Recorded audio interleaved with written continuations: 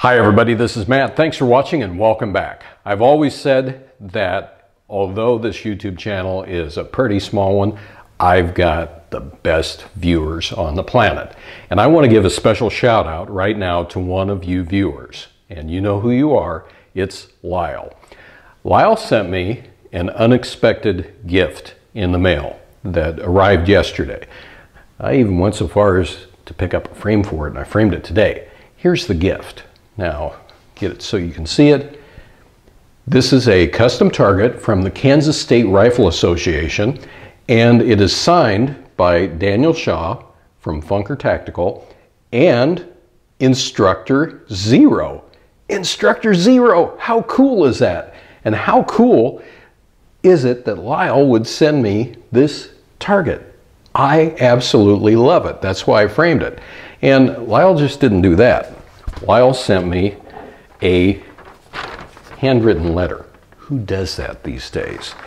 A couple of little excerpts here from the letter is Lyle says, YouTube is a unique community all to its own. It is a privilege to call you a YouTube friend, even though we have never officially met. Maybe someday. Well, you know what, Lyle? Maybe one of these days I will head to northeastern Kansas and we'll hang out, because it's been a few years since I've been to Kansas. It's a beautiful state.